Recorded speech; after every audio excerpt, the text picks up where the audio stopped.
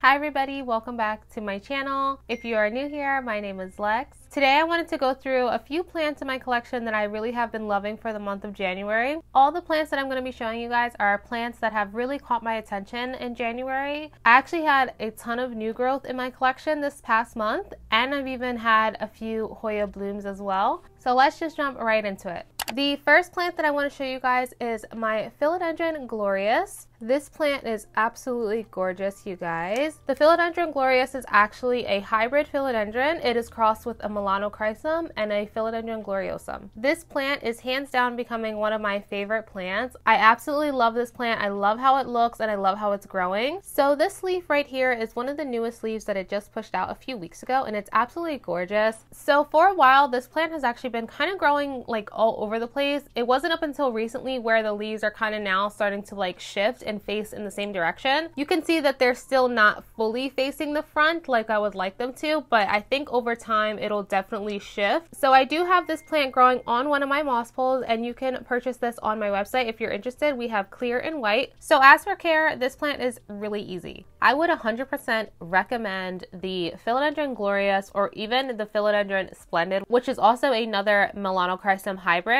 over the melanochrysum. And the reason why I say this is because if you know anything about melanochrysum, they are a very finicky plant. Sometimes it takes them a really long time to attach to the pole. They put out really small leaves. Sometimes they just rot out of nowhere. It's kind of just always something. So if you do like the look of the melanochrysum, definitely would recommend the glorious or the splendid. The splendid is a melanochrysum crossed with a varicosum. So yes, if you don't have one of these, you definitely need to get one. It grows beautifully, especially as this matures and gets bigger over time. As long as you give this a pull, you are going to be okay with it. So since this plant does have the velvety leaves, I would recommend that you try to give this a decent amount of humidity, because if not, it might get a little bit crispy like on the ends or something like that. So just be mindful of the velvety leaves. I keep this plant inside of my milsbo where it's like 80 to 90% all the time.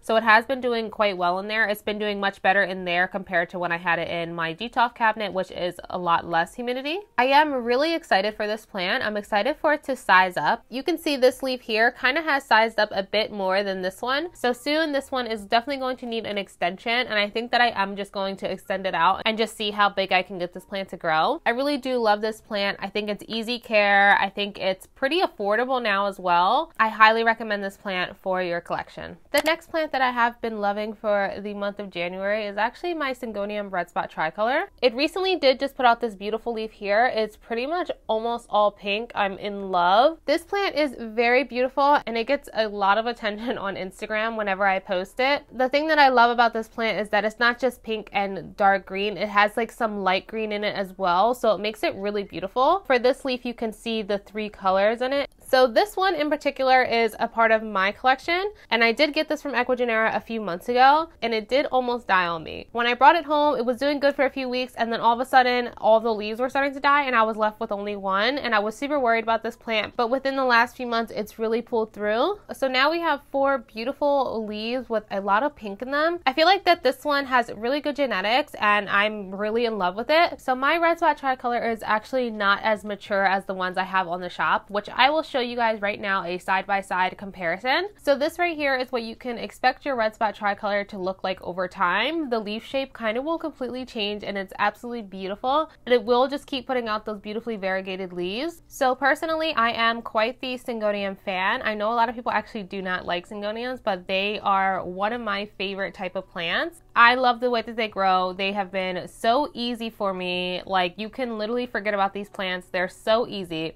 And there's so many different types of Syngoniums that are out there that aren't talked about. But the red spot tricolor is a fan favorite because of the pink. It's gorgeous, easy growing. If you're looking for a beautifully pink plant, I highly recommend the Syngonium red spot tricolor. The next plant that I've been loving this month is actually a Hoya, and it is my Hoya obovata. You guys know I've been getting into the Hoyas lately. I'm actually low-key obsessed with them. I really want to focus on my Hoya collection this year. So this is it right here.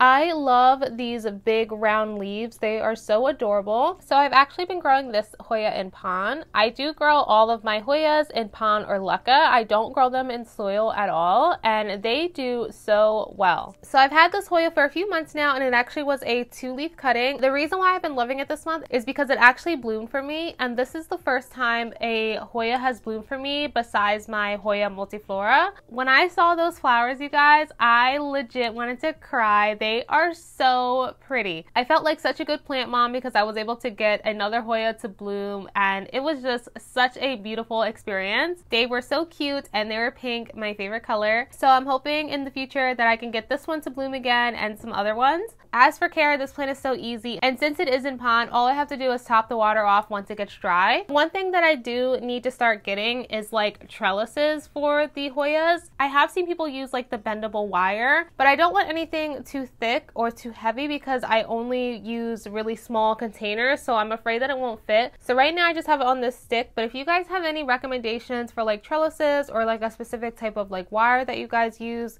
to make trellises, please let me know because all of my Hoyas are like growing kind of crazy now. As you can see, this one is growing a really long runner. Normally I do cut all my Hoyas down and just propagate them, but for this one in particular, I would like to grow it out. So if you guys do have any trellis recommendations, please let me know.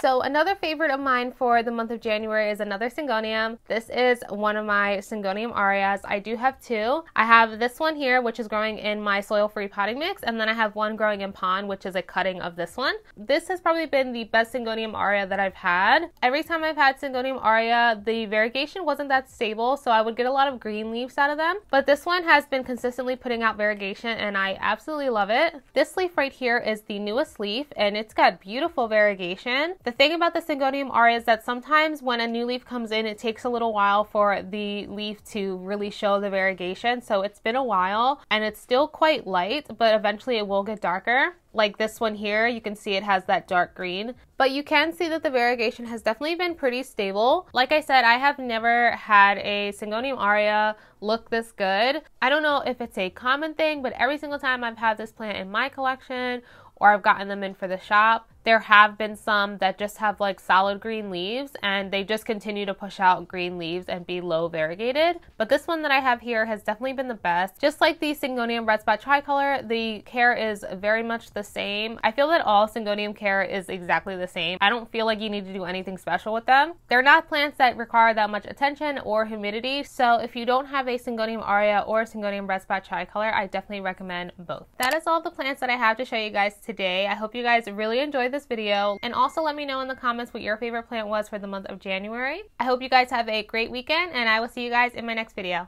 Bye!